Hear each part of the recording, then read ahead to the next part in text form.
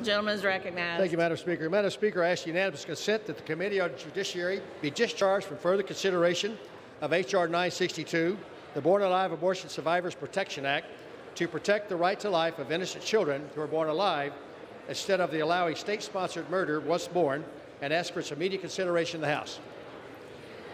Under guidelines consistently issued by successive speakers, as recorded in Section 956 of the House Rules and Manual, the Chair is constrained not to entertain the request unless it has been cleared by the bipartisan floor and committee leaderships. Madam Speaker, if that's the case, I ask the Speaker of the Majority Leader to immediately consider to bring that bill before to allow us all to stand up for the sanctity of life. The gentleman has not been recognized for debate.